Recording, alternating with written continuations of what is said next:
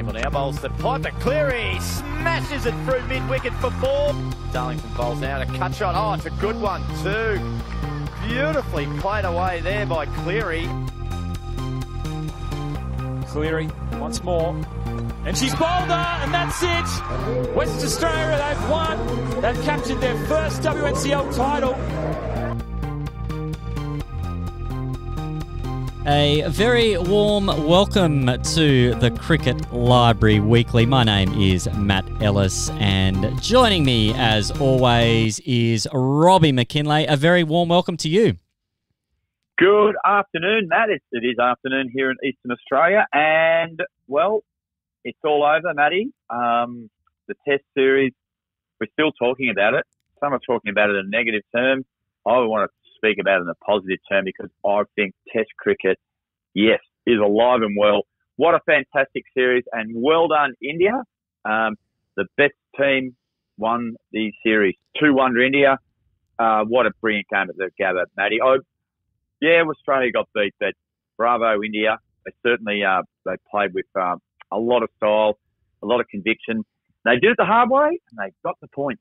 Absolutely, they did, and we'll be talking about the Test series. We'll sort of wrap that up to open up the program. But big news, Robbie, for our fans of the WNCL, particularly Western Australian cricket fans. We've got a pretty big audience over there.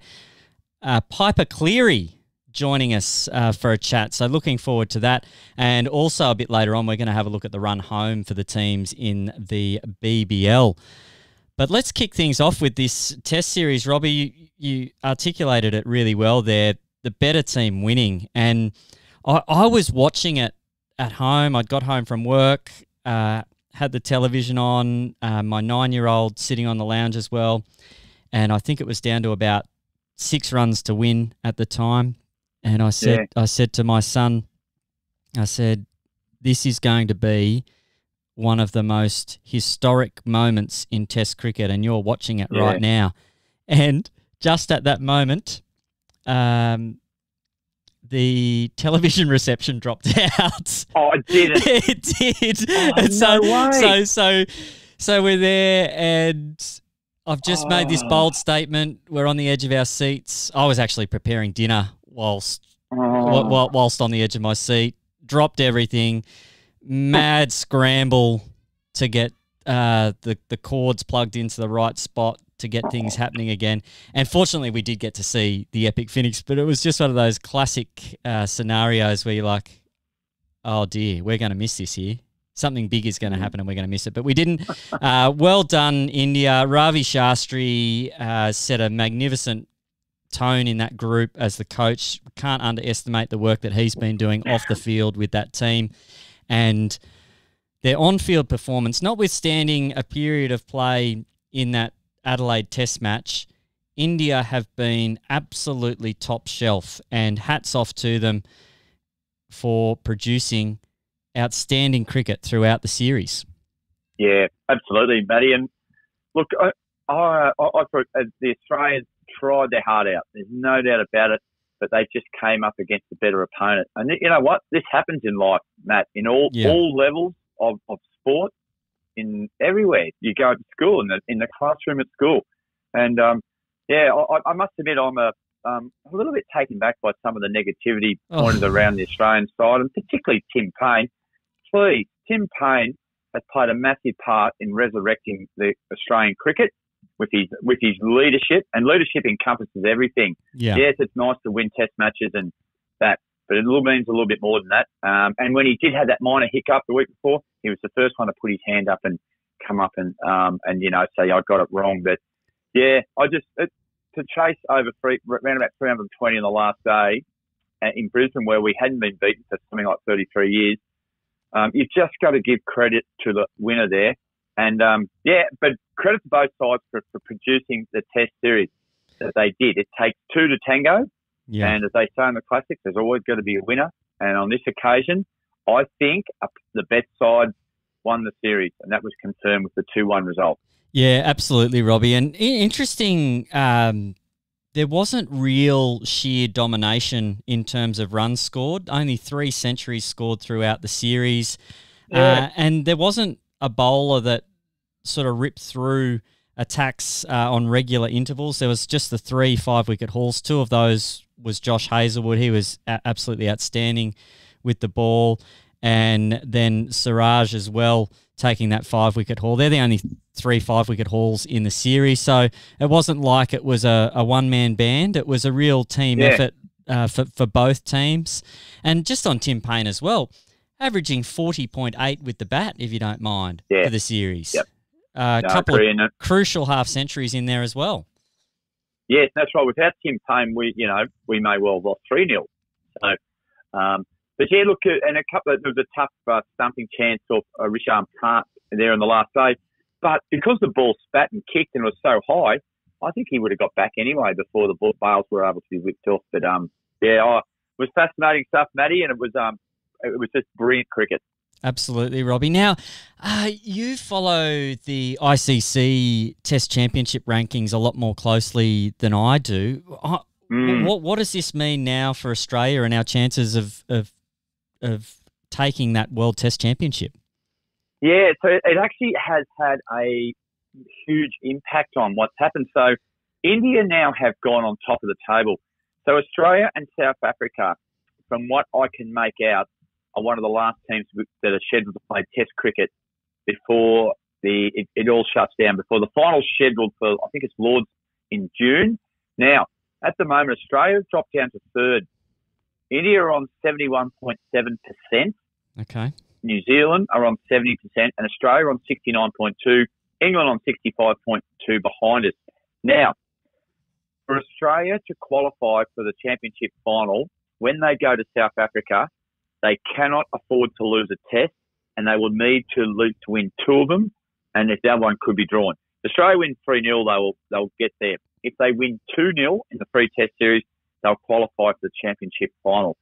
So as you can see, Matty, there is pressure on every single test match. Wow. Even if Australia win the first 2 test matches, that 3rd test match, even though the series has been decided in South Africa, the championship finalists have not been. So it is quite fascinating what it's done. That result, it was an interesting one, Matt. When I was looked on at stumps on day 4, I'm thinking, a draw's not good enough for Australia in this series because India would have still retained the Gavaskar Border trophy. But in the back of my mind, I'm thinking, a draw is not a bad result as far as our World Test Championship goes. So, that's going to be very interesting. Are you the kind of guy that's got your notebook out there, Robbie, crunching the numbers as you go? I sort of was. Yeah, I had a feeling that might be the case. I think we love our notebooks, you and I, and you're certainly well across the ICC Test Championship. Now, Robbie, we're going to throw to a chat I had with Piepa Cleary, and after that, this will give you a bit of prep time. I'm just throwing this on you now. We're going to have a look at we're going to have a look at the run home for the Big Bash. Some very, very interesting scenarios coming up in the Big Bash to find that top 5. And we think we've got the 6s locked in at this stage, but there's a whole plethora of different scenarios that might raise their head. But first, let's have a listen to where things are up to for Western Australia and their WNCL campaign and learn a little bit more about Piepa Cleary, who's been on the Australian first-class scene for a number of years now and making her mark with the Perth Scorchers and the Western Fury. Here's Piepa Cleary now on the Cricket Library Weekly. It's a very warm welcome to the Cricket Library Weekly. Piepa Cleary, thanks so much for joining us. Thanks very much for having me. It's getting to the time of year where we're nearly there as far as Women's National Cricket League's concerned. WA, the defending champions. But before we get to WNCL, I'd really love to know, Piepa, where your passion for the game started. Obviously, I suppose like loads of young kids, you generally grow up playing cricket in the backyard. So, I lived in a small mining town up north, and I've got a twin brother. we basically watched cricket, breathed cricket, absolutely loved it. So, we used to always play out the back, and then kind of just the general go and start playing club cricket, and then just carry on from there. I think when you're kind of all right at something at a young age, it probably leads you to hang on to it a little bit more. And I absolutely love it. I love watching cricket. I love playing it. So I'm just a big fan of it altogether, really. You mentioned playing with your brother, a twin brother, in a small town. Was club cricket easily accessible for you back then, growing up? It was purely because obviously there was like footy, cricket. What else? You have T-ball, and kind of obviously they'll kind of run over different times. So it was only small. Obviously there wasn't loads of clubs like we've got down here in Perth, but we kind of had 2 teams every week, and it was really good. A lot of effort and a lot of people's time put into it. So no, it was really good. And were you playing on a team with your brother, with boys, or a mixed team, girls team? Yeah, no, so it was purely a boys team. I was the only girl, and kind of the teams just changed up every week because we were all kind of a core group of players anyway. It was. I suppose I didn't really know any different, to be honest. Where now you see loads of girls' club teams out there. Very rarely do you see kind of just one girl in the group of boys. So, it was a little bit different how I did it, but most of the girls kind of around my age had a similar experience, to be honest. And you play indoor cricket as well. When did you start playing indoor cricket? Yeah, I played indoors for, as long as I can remember, kind of on and off. And then I went away on a couple of trips with that. That was like, I don't play anymore, but it was so much fun. Like, it was just particularly because it ran through winter, so it was quite competitive as well. Obviously, it's quite short, so being a bit younger, I really enjoyed it. It's a shame I probably don't play anymore. Yeah, and you played a bit of representative indoor cricket as well. When did you kind of realise that you were going to be good enough to take your game to the next level, move on from club cricket, and when did you start getting noticed?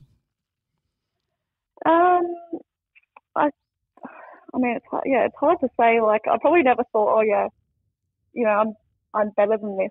I still don't really think that. I think you just, so obviously like through under 15s through to under 18s, I probably started getting, invited down to trainings, looked at a bit more, started probably doing a bit better in the like A and B grade stuff we've got down here. So it was probably just a progression through that, and I suppose I was lucky in the under 18s team. There was like at least half of us that probably went on and continued on after it. So there was a pretty good group of us that kind of stuck together and grew up playing under 15s, under 18s, 19s into the state stuff. It kind of just happened like that. But I was really fortunate that there was a lot of decent young girls when I started. So it kind of didn't really feel like any different. Yeah. And did your family move to Perth, or when did you make the move to the city? Yeah, we moved when me and my brother finished our primary school up there, and then so for high school we came down and we went to Kent Street Senior High School, which has a cricket program. Okay. And again, was the only girl to kind of go through and do that for my 5 years of high schooling, and that was awesome. Like, I still have a really good relationship with the school now.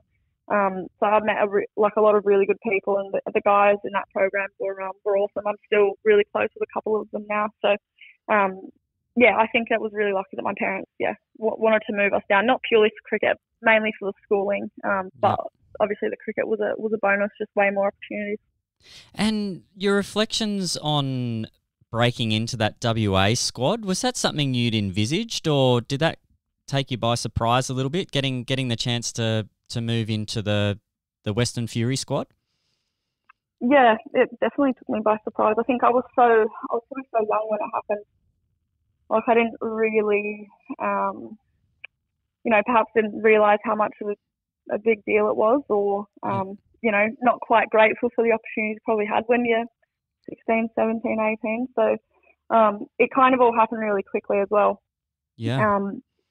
It was different. And then I suppose just obviously being in there so young, it was just like probably not putting too much expectation on myself, just kind of letting it happen. Doesn't need to all happen so quickly, which obviously when you're young, you don't really, you don't know these things, do you, until you get a bit older. And you've been around for a little while. Yeah, and you get a bit of a taste of the elite level pathway stuff as well, with the Shooting Stars program and the National Performance Squad. What was that like, having you getting put into that next kind of level environment after making a bit of an impression at WA? Those trips were awesome. I think, I went to Sri Lanka and India a few times, and Dubai even as well. So, I went to some amazing places. And again, similar group of girls that kind of stayed on for 3-4 years together. It was a really great experience. It's funny, obviously going into a program like that, I was probably one of the the ones at the back, one of the worst players in comparison to the rest. So it was really interesting going to those things and really having to, I suppose, work hard and really try to learn off the other people around you, because they were much better. So that was really good learning tours really, and even the NPS camp we had, it was a couple of years ago now, but that was over a 3-month period in the pre-season, and that was probably one of the best pre-seasons I've had, just learning off everyone else, the coaches we had. Awesome. It's a really, really good thing to be a part of.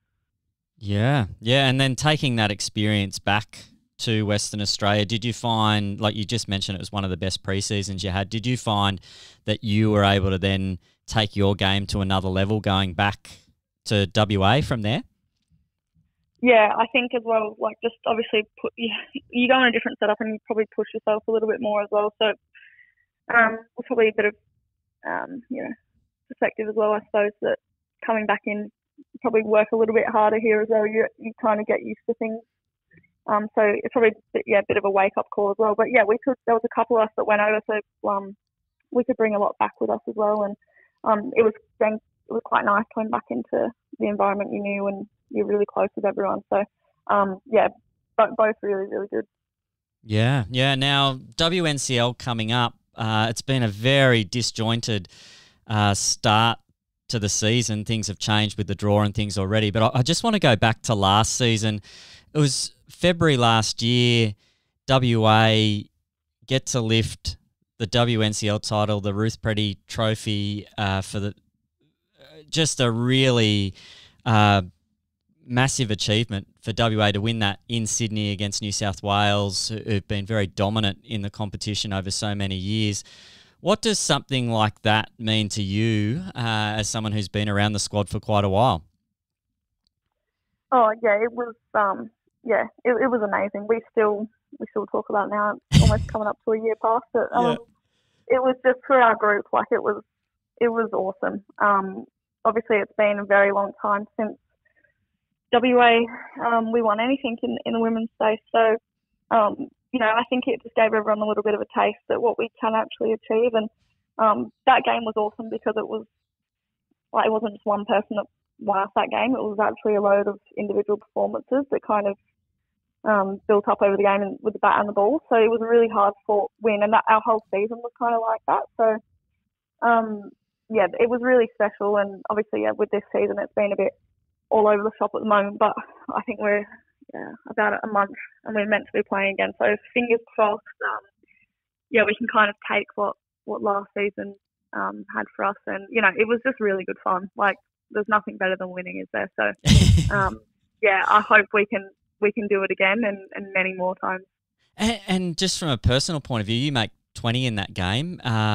So you make some valuable runs at the back end of the innings, and then the emotion of being the bowler who takes the final wicket, just sheer jubilation there. From a personal point of view, being able to contribute to a win like that, does that make it even extra special, or is it just being a part of the team? Yeah, well, I think, it obviously is a little bit special because when I went in, we were probably, 40, 50 runs thinking, we might be in trouble if we don't get this. So, the partnership I had with Amy at the end, it was really nice to kind of go in and contribute a little bit like that, and just we probably put ourselves in a little bit, anything over 200 is going to be a good chase. So, it was really good fun. And bowling the last over, I mean, they needed 20 or something off the last, or 15, whatever it was, which I don't think they were ever going to get. So it was actually quite nice to bowl that, just enjoy the moment. Like it was nice to get the wicket as well. It would have been a bit sad if we couldn't get the wicket, but everyone was just really enjoying that part, the last couple of overs, and we kind of knew we'd snapped home, and it was a really nice feeling. I hope we can do it again. And the group been able to train the same way you have in the past, or has COVID kind of rocked your preparations this season at all?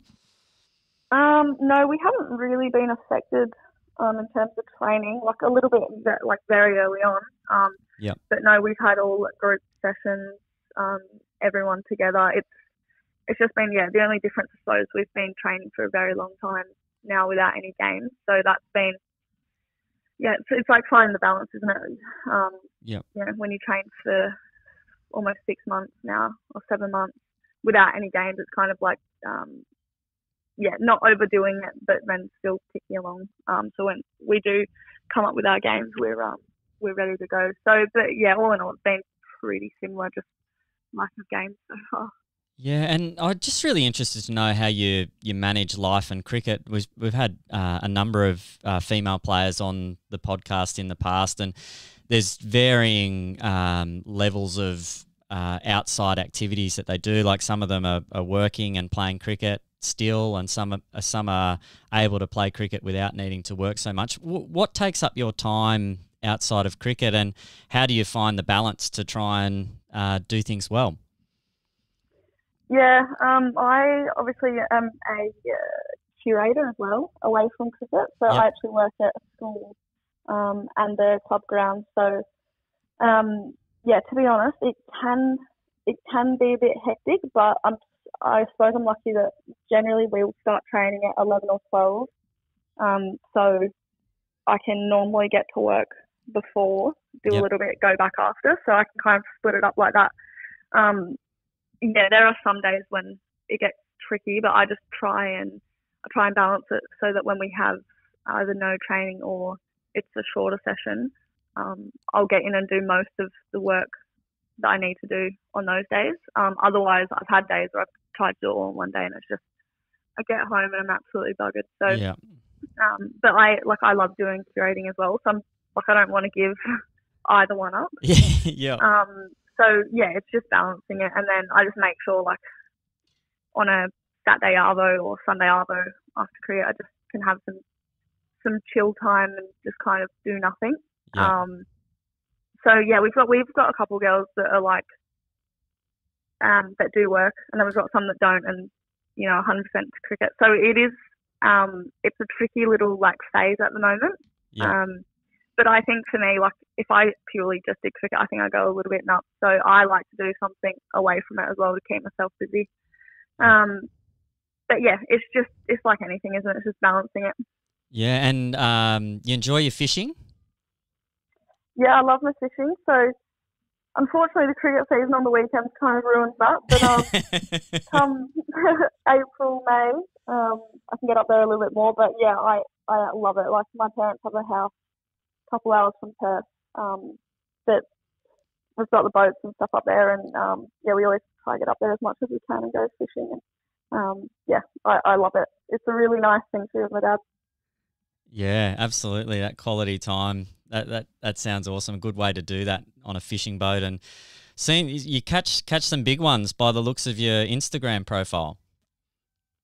Yeah, we generally don't do too badly. We normally, like that one on the most recent one on my Instagram, we were literally about to come back in. I was like, I actually got a little bit seasick. I haven't been out there in a while. And I'm like, come on, Dad, just last one and we'll go. And then, so literally last 5 minutes we pulled that in. So generally we got a bit of luck. Yeah.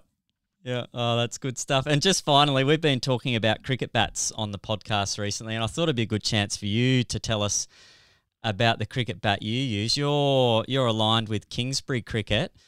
What do you like about the Kingsbury Cricket bats, and can we expect to see more runs flowing from you this summer? Well, I hope so. Yeah, so I'm with Kingsbury this season, and yeah, they're really good bats. They're only kind of new on the scene over here in Perth, and basically, yeah, I just wanted to try something new, and like the guy's really awesome. Help me out with whatever I need, and yeah, I'm batting up the order for club cricket, so I was thinking, I better get a good bat and see how we go. And what weight bat do you use? So I'm using a 2.8. Wow. I'm pretty sure. Yeah, so I had a 2.6, but I probably like something a little bit heavier, so I've gone for a 2.8. So yeah, we'll see how that goes. Very good. Well, it's been an absolute pleasure chatting with you, Piepa. Thanks so much for giving us your time for the Cricket Library Weekly. Wish you all the best with WA for the WNCL season. Hope that gets underway well, and hope the wickets you're producing for the people playing on them get some good games of cricket. They look like pretty good wickets from what I've seen, so keep up the good work there. Oh, thank you very much for that. Cheers for having me.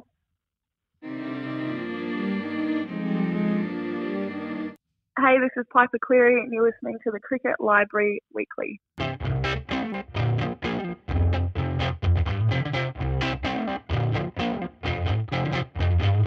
And what a fine young person she is, Piepa Cleary. Great to hear she is ready and raring to go for the WNCL season, and still involved doing some coaching down at the Kent Street High School with the girls there, putting back into the juniors.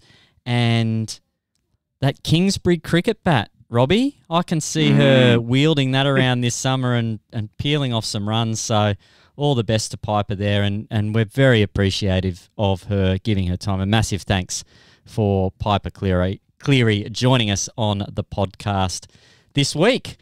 Now, Robbie, speaking of cricket bats, we were talking about the best bats of the Big Bash. Yep. I'm hearing on the through the country grapevine, you might have had a hit on the weekend. Can you tell us how you went? Because you actually have a Cricket Library sticker on the back of your bat, like the pros do. Yep. Are you sponsored, or are you just putting that sticker on there, giving the perception that the Cricket Library have some sort of interest in your batting? I would like to put a bit of mayo on it, but I am sponsored by the Cricket Library Weekly, mainly because you sent me one in the mail.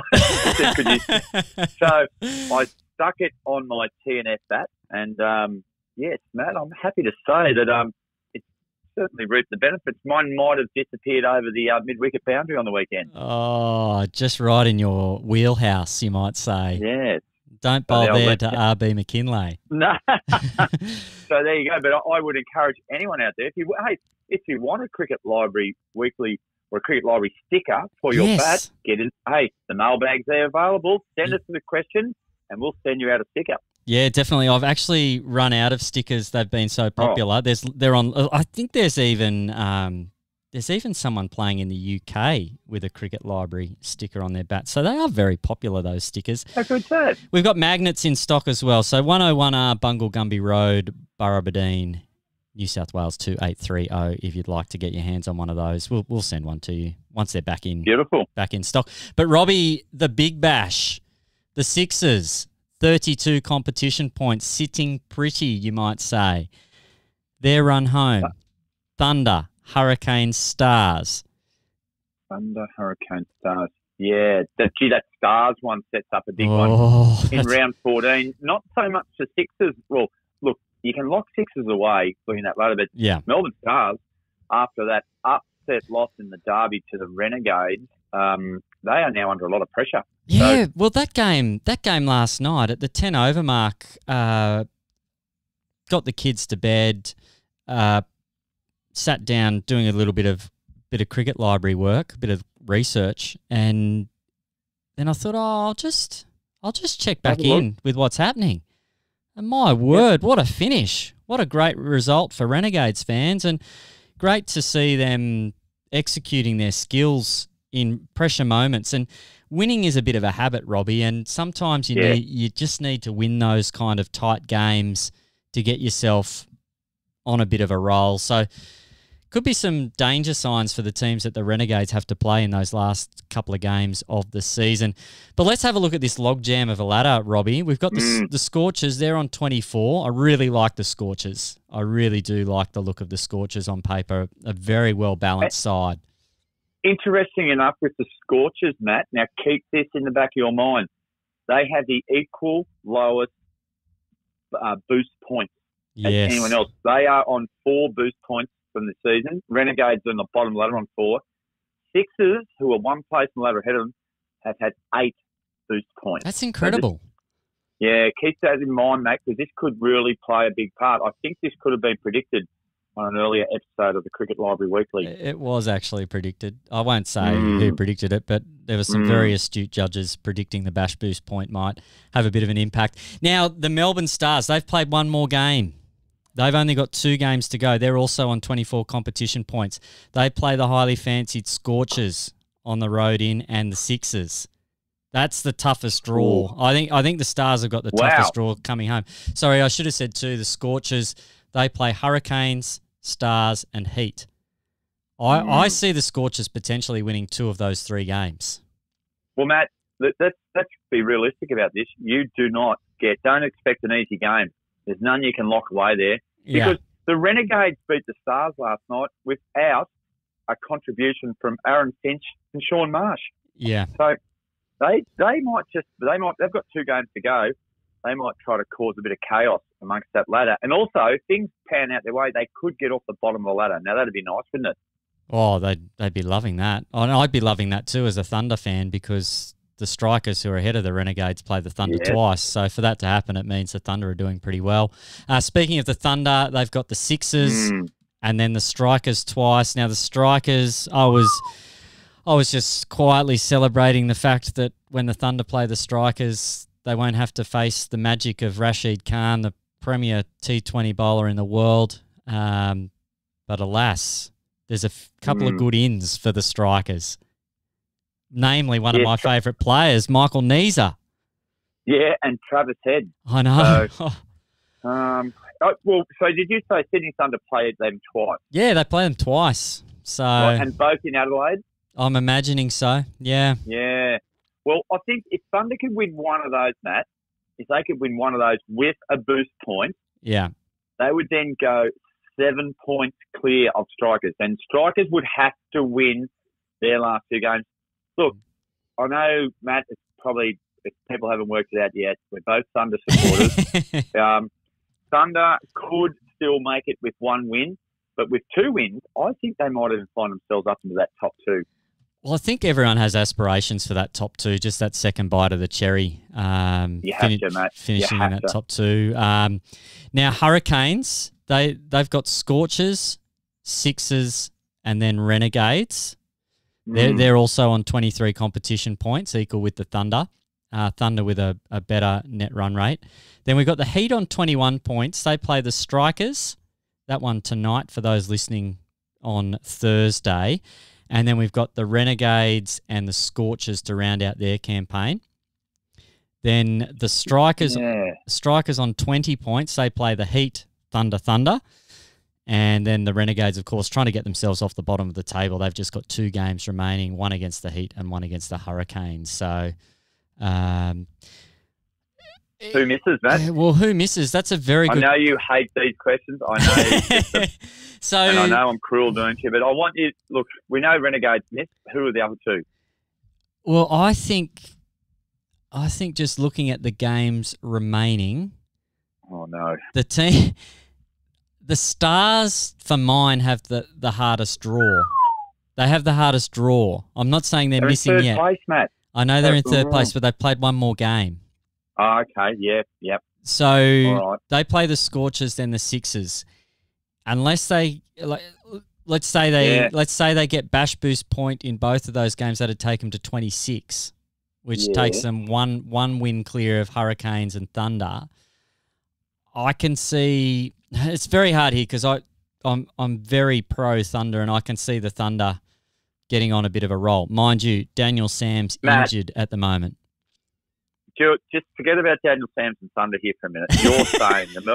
You're saying Melbourne Stars are going to miss out. No, I'm saying the Melbourne Stars have the toughest draw. So I'm saying that for them to make it would almost are you in a position where you think you can answer the question of which other two teams you think will miss out? Or are you just at pains to say this?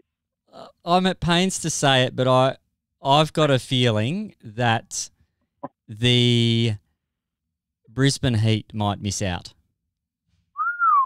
Righto, Linsanity. Yeah. Yeah. Okay, and they haven't got a great net run rate. Well, the reason I say the Heat is because they are so unpredictable. Yeah, righto. Sometimes if they don't bring their A game against the Renegades, they could get pantsed. And yeah, I tend to agree. Yeah, okay. Whereas I feel like the Strikers are the kind of team they're going to get some points out of their final 3 games. Will they make the top 5, Matt? Yeah, I see the Strikers sneaking into the top 5. So are you suggesting it might be the Hurricanes who you tipped earlier in the year to miss out that will miss out? No, I think I had the Hurricanes in the top 5 at the start of the year. Did you? I think you had 8 teams in the top 5, mate. I think I'm going to have to go back and have a look at the archives. Yeah, but go over the over the tape, as they say. I think I've got some good editors here who can come back and release my top 5. But I've got the Heat as a miss. I think the Strikers may beat them tonight. In fact, and and that one could be the Stars. You'll know. I know you're going to know more after the next couple of nights games because everyone would have been on 12 by then. It's probably a bit of an unfair question, but no, it's a fair question. Very fair question. Yeah, I think the Stars miss out too, and I think the Heat miss out and the Renegades miss out. So Fraser Middleton, our man in Edinburgh, happy days. If McDermott keeps batting like he did, they could go on and win the whole damn thing. And Tim Payne's going to come back apparently. Yeah, well, I hope he does. Yeah, I wouldn't mind seeing him in the Hurricanes uniform. Gee, the way Ben McDermott batted there the other night against the Thunder was absolutely incredible. He is one of the cleanest strikers of the ball going around, and it's players like that. Why us? Yeah, why us? Yeah. Well, same. You have a look. The 2 leading run scorers in the Big Bash have a day out against the Thunder and cause people to start to panic a little bit about the Thunder. But there we go, Robbie. I'm as on the fence as I ever will be. Can't see myself getting off the fence, unfortunately. Yep. All right. The only 2 safe comments you'll get from me is that I think the Sixers will qualify and the Renegades will miss out. You've top and tailed it. That's okay. Hey, maybe a quick couple of stats out of Josh Phillippe, currently the leading run scorer with 421. Yeah. Benny McDermott, the man you mentioned, 397, and Stoinis on 370. Alex Hales for mine, I think he's been the batter of the tournament so far with 352 runs, but a strike rate of 157 with 18 sixes. So for mine, I reckon Alex Hales has been the number 1 batter. What about in the bowling department, Matty? Who's been your bowler of the tournament? Well, no one would have any shock that I love J.A. Richardson from the Scorchers. Richardson. I think I was talking to my 9-year-old about this. He loves Jai Richardson as well. Just feel like he is at his electric best and ready to be putting on the Australian jersey again in one of the formats soon. 21 wickets at the tournament, 3 clear of the next bowler, who's another one of my favourites in Tanveer Sangha. Mark Steckety and Adam Zampa as well on 18 wickets. Then Wes Agar, Rashid Khan coming in after that. Just looking at the bowling economy, Jai Richardson is second on the bowling economy as well, 6.29. Mujib Mujib, top of that list at 6.27. Nathan Coulter-Nile, what a ball that was to knock over SE Marsh there last night. That was an absolute peach of a delivery. Liking the way Coulter-Nile goes about his business. He's got the third best economy rate at the moment. And Adam Zampa on that list as well. Quality spinners win matches. Stephen O'Keefe on that one as well. And just back on the batting, the Usman Khawaja Alex Hales partnership feature 3 times on the top opening batting list, and the other one that's up there is Jason. That right? Yeah, Jason Roy and Liam Livingston from the Scorchers up there as well as Aaron Finch and Sean Marsh. Interestingly as well, they've got 2 of the top 10 partnerships as well. So I think Usman and Alex are really good at getting the player that's in on strike, if that makes sense. So if Usman's hitting them well, Alex Hales is really good at letting Usman take the lion's share of deliveries in that first 4 overs. Whereas if Hales is going, you'll find that Hales is facing the majority of the deliveries and cashing in. And that's something that I think Jason Roy and Liam Livingston, my kids love watching Liam Livingston bat. He's a good player. Seems to be a lot of love for the Scorchers in my house. I might need to go to some parenting classes. But anyway, just back on the batting as well. The strike rates, Daniel Christian and Daniel Sams, both striking at over 190 with the bat. Yeah. So that's pretty crucial, that role sort of coming in that lower middle order and facing balls when the power surge is on as well. So plenty to look forward to, Robbie. I can't wait. I'm already preparing myself for the end of Big Bash. I kind of go on a bit of a low when the Big Bash finishes. I've noticed that. It's a real highlight of my year. And then it's like the kids go back to school and then the Big Bash finishes and then it's like the party's over, so to speak. If it helps, there's a nice little test series that's been covered, I think, on Fox. Is India v England that will commence in February and March. So that's nice little time filler for you in the evenings, if you like, Matt. Oh, I'll have something to write in my notebook. Thank goodness for that, Robbie. There you go. There's always cricket, isn't there? Yeah, there is. But guess what, Robbie? We're out of time. And really sorry too, no time for our traditional haiku poem this week. Wow. But rest assured, I hope Matt Fiction, I can hear my phone just about to ring right now from Matt Fiction asking why he's been cut. What's he up to?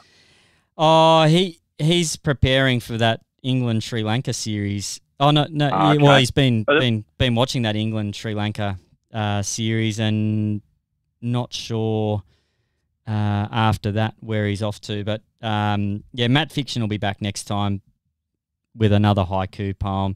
But we're out of time for this week. Don't forget, if you've got questions for Matt's mailbag, you can get them in 101R Bungle Gumby Road, Burrabadeen, 2830. And we'll be answering those questions again next week. Massive thanks to you, Robbie McKinlay. Massive thanks to Piepa Cleary for joining us. And, of course, a massive thanks to you, our loyal listeners who tune in each and every week to the Cricket Library Weekly.